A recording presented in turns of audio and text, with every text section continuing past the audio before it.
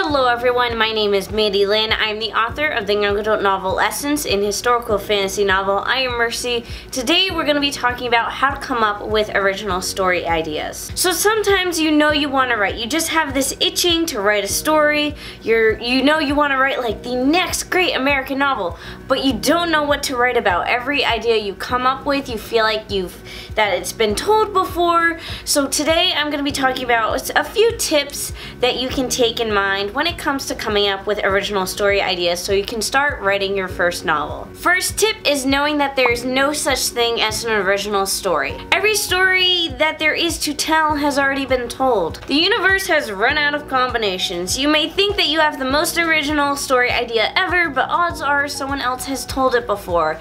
You can look way back in history and up to the current stories that are being told today, and you can see where things parallel. Stories are run on different things like emotions, plot, and characters, and there's only so many different combinations. I cannot tell you how many different versions of Romeo and Juliet that exist in the world.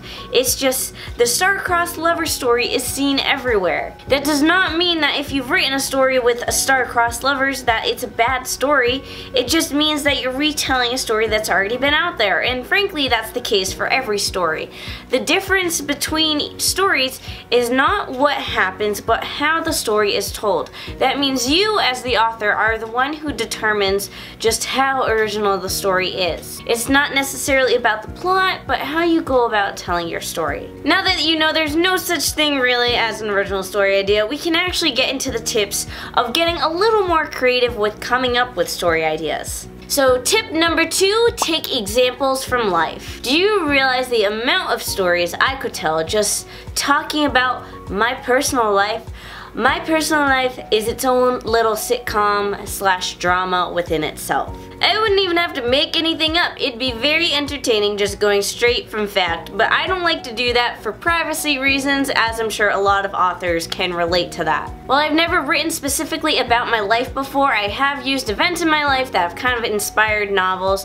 There's one specific chapter in I Am Mercy, my second novel, where it talks about heaven and the color yellow. And it's a direct correlation of when my grandmother passed away, and before she passed away I sang her the song Yellow by Coldplay, so I kind of worked that into my book as a little dedication. Frankly, you can use your real life to inspire the whole plot of your novel. You know, things that happen in your life that will never happen in anyone else's life, and it can make for a very interesting story. I don't always recommend using your life directly to write a novel because, once again, privacy issues. But you can use it to kind of kickstart your story and get the ball rolling from there and get your creative juices flowing. And of course, if you decide to base something off of your life, 1, you don't have to tell people that it is based off your life, and 2, I would change character names and descriptions and things like that. Tip number 3 is look at old stories with new eyes. This last tip will probably be the most useful tip because you're taking stories that are already out there and kind of looking at them with a new spin.